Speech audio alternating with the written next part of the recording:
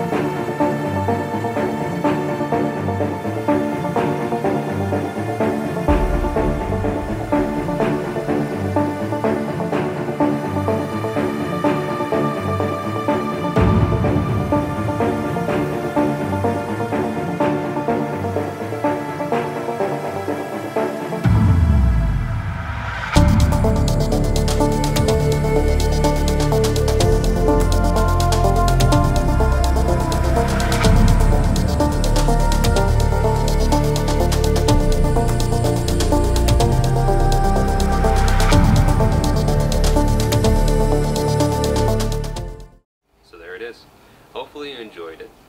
It was a lot of fun to make, as well as the last two. But if there's any inquiries about the edge of the axe, I made sure to leave it a little bit dull, for the main reason that I knew I was going to be going through and doing a lot of leather work and keeping it pretty close. I didn't want to sever the femoral artery or cause any other issues or cut anything else. I mean, this clothing is expensive. But anyway, so I went through and put on a nice piece of leather, as you saw in the film, and it was really a lot more of a pain than I thought it would be going through and getting that lace on there, but I'm really happy with the end result.